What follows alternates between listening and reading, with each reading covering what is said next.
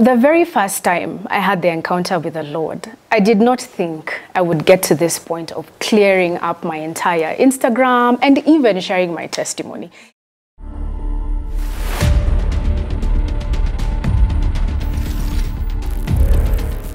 Michelle, I know you are a familiar face in the Kenyan scene, but I want you to introduce yourself. Tell us who you are and what you do. My name is Michelle Ntalami. I am a renowned businesswoman, an entrepreneur. I'm in the beauty space.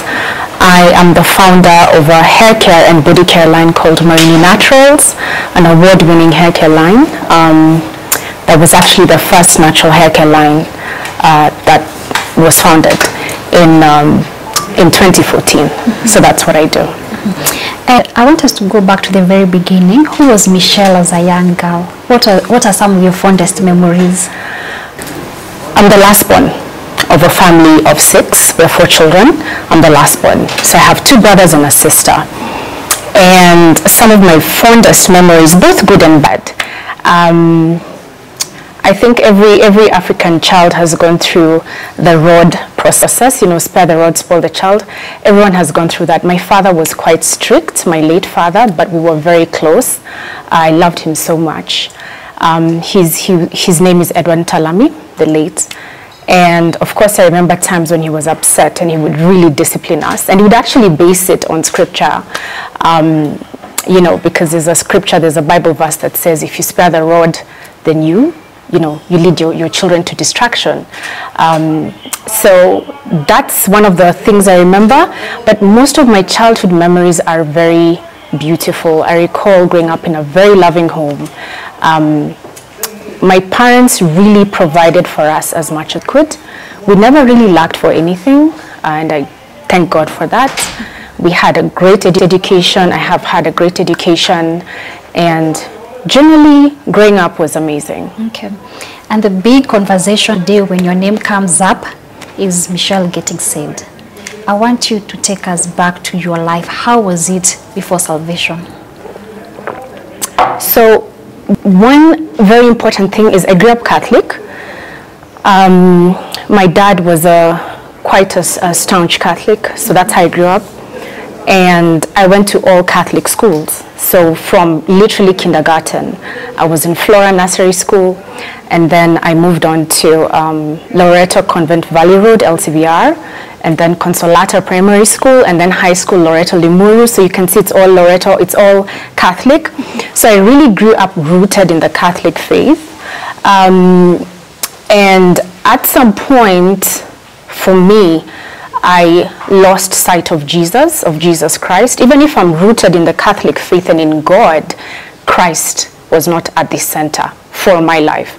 So everything I was doing was just based on the Lord, God, you know. So at some point I lost my path in terms of, because I believe now that I've come to Christ, I believe if you do not have Jesus at the center of your life, then you will lose your path, irrespective of anything. And can you give us examples of how that manifested itself? What are those decisions that you made that made you feel like, I lived this life, but this was not how it was supposed to be? I think just getting influenced by the world, first of all by myself, thinking that I can do everything by my own strength. So, and naturally when you do that, then you're driven by your sinful self, by your fleshly desires, whatever those may be. So just being influenced by my sinful nature or by myself. And in today's society, we have this self-gratification that is really preached, which is wrong, you know, self-love, self-confidence, just basically like the God self, like you're a God self. And I lived that. I actually lived like you are your own savior, you know, and you're not really. Jesus Christ is your savior. But for a long time, because Christ was not at the center, it's Michelle who was saving herself or who was doing life in her own strength. So that's, once you're influenced by yourself or by the world or by the enemy, then you will definitely go into paths that are not meant for you. And people deal with trauma differently. In the YouTube video, you mentioned that you went through some period where you were going through a lot, you didn't know what, it was chaotic for you. Give us an example of such experience that you had to endure. One of the things is when I really started living life as a young adult, that's when I started to lose my path. So as a child, living with my parents, I was so well protected and so well taken care of up until my teenage years, until about 22, I'd say.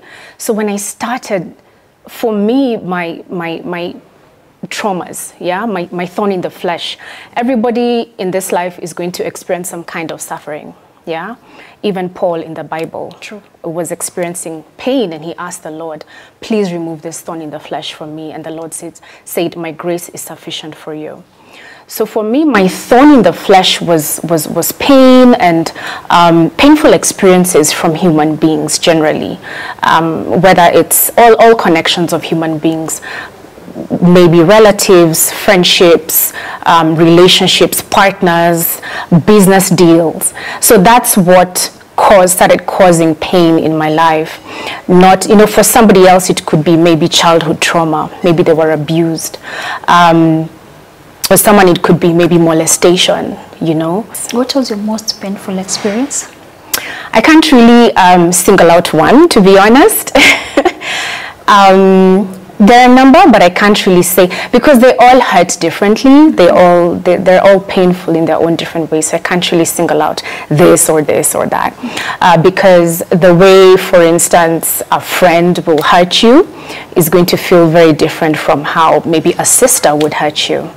But the pain is still the same. It's different, but it's both hurt. Yeah. And sometimes people do terrible things as a way of coping with the pain, with the hurt. How did you deal with yours? Before Christ? Yes, before Christ. Well, one thing I would dig myself into work. I am such a person who I overfunction. Before Christ, I used to overfunction in pain. So I would be very successful, achieve a lot, win every single award there is, because I used to feel like that's where I have control. I do thank the Lord that he blessed me with some good brains. So I would basically use my intellect or my drive, my ambition to mask the pain, and that was my main coping mechanism. And of course, going into worldly ways, partying or clubbing or drinking, those were also things I would use to. At the time, I didn't know. But now that I've seen the light, I'm like, whoa, those were not the best coping mechanisms, yeah. And how did you get out? How did you get out of all that chaos? I cannot take the credit for that. One name, Jesus. Yeah. What really happened that you had this U-turn? What happened? So like I mentioned in my testimony, there were so many things that I had to sit down and sort of review about my life. I found myself thinking about life in a very profound manner, and I was like, this cannot be it about life. There has to be more. We can't just come to this life and suffer, whatever kind of suffering that may be for anyone, whether it's financial, health, heartache, betrayal. I'm like, no. This can't be it. And what are some of the things that you actually had to let go as Michelle now who is born again? Definitely a lot of ingenuine and fake friends and relationships. And I'm so grateful that those are out of my life, because those really steered me in a wrong path, to be honest, and also really broke my heart as well. So friends who are takers, or who, when you look back, you were always there for them, but they were nowhere to be found. And some even abandoned you at your lowest. Some even, you would never really know what you did to them. They just left you, but that was the Lord doing that. Another thing is just a worldly lifestyle, clubbing, partying, drinking, just to numb pain or as a source of enjoyment. That for me, in fact, was such a radical shift it was just like, I am not doing this anymore. There was just no fulfillment in that kind of lifestyle. It took you a while for you to come out and say, this is who I am, this is a decision that I have made for me. Were you scared when you decided to, I'm going to delete everything on my social media, you're going to start afresh? It's packed with a lot of insight, like in terms of, it forces me to share a lot. So the very first time I had the encounter with the Lord, I did not think I would get to this point of clearing up my entire Instagram and even sharing my testimony. Even if the Lord told me, you're going to share this testimony, I really wrestled with the Lord on that.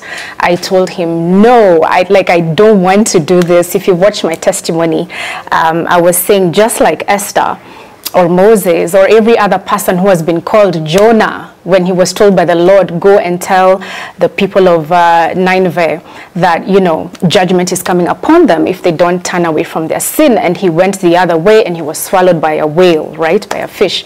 That was me. I was like, I'm not doing this. So by the time people are seeing a testimony out, they're just seeing the end result. They're just seeing the new Michelle, the cleaned up Michelle, a different Michelle, but it has been a journey. Who in your immediate circle did you share the news with, your salvation? Yeah. Definitely my mom, and if she's watching this, she knows. How was her reaction? How did she react? She was so happy. She was overjoyed. She was over the moon. We were together that day. We were together that day before the Lord came to me. And I was telling my mom, I was so broken. I was in a very broken state. Obviously, that was the time I was hitting rock bottom. I'd hit rock bottom even. So I was just sharing with my mom about how I feel about this world and just the way it's a cold world out there compared. Even I was telling her, Mom, like, this world is nothing compared to the safety of being in mom's nest, you know. And she prayed with me and she was like, just keep praying to God. He has a plan for you, Michelle. You're so special to me and I know God is going to bring you out of this. And Michelle, I'm going to ask you this question. And you're not the only person the only female in Kenya who has been bullied online. Yeah. And it's usually mostly linked to sexual, let's paint it, moral issues. What do you have to say about that? I have never been immoral in my life. Ever. Anybody who knows me can attest to that. If anything, that has been my greatest fears. As I mentioned, we were really well brought up by my parents. I think if you look at Michelle, you can just tell the kind of person I am. And my dad was very strict, growing up in a strict Catholic home. So for me, immorality really, in terms of promiscuity, and I can even say today on camera, promiscuity and fornication is not one of the sins the Lord showed me, because he showed me visions of my sin. So fornication in the way we know it, or promiscuity, was not one of the sins that the Lord showed me. So that whole conversation, I feel, is very unfair and detrimental to women, especially women who have lived their life really well and achieved their level of either success or whatever it is, you know, with dignity. Yeah, that's a woman like me. I'm a dignified woman. I have never been what some people are trying to paint me out to be. So I think it's just the quickest thing to attack a woman on. And this is the thing about the society we live in. No matter what good a woman does, there will always be a conversation around her sexuality, her lifestyle. Like, come on, I've come to Christ. How do you attack that? And I've not come to Christ to prove to anybody anything. As I said, I wrestled with the Lord even sharing this story. I did not even want to.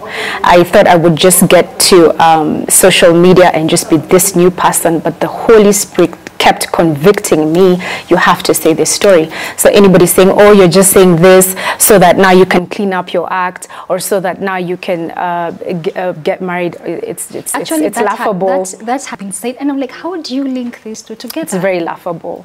Yeah. I didn't look for Jesus. He found me. I didn't look for him.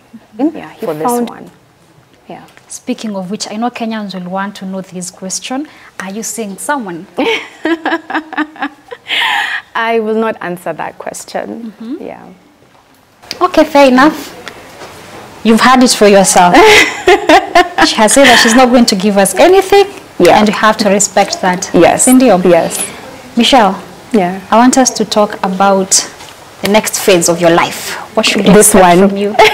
this current one, baby. What should you expect from me? Should you be seeing more of you out there? Should you expect more content from you? Should you expect, because you had disappeared actually for a while? Yeah, I know. And you know you have followers and fans actually, not even people who relate to you, people who relate to your content, and they might want to know if you'll expect more of that from you. Well, I'm still in this season, and one of the things about coming to Christ is he makes you present.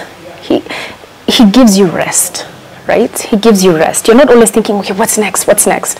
So first of all, I'm just in this season of coming out into the world that I'm born again. So I want to enjoy this season for a while. I don't know how long. The Holy Spirit leads me each time. Like, now, Michelle, it's time to do this. I'm very sensitive to the Holy Spirit. Very, very sensitive. So in this season, it's about sharing my testimony. It's actually the Lord sharing my story, not even me.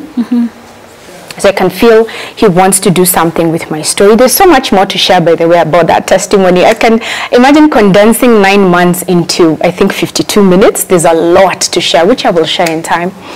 But in terms of the next phase, how I definitely see it panning out. For one, like I said in my testimony, everything I do will be for the glory of God and who I am, my brains, my body, my beauty, my company, my influence, my every single thing, my relationships, my friendships, have to glorify God.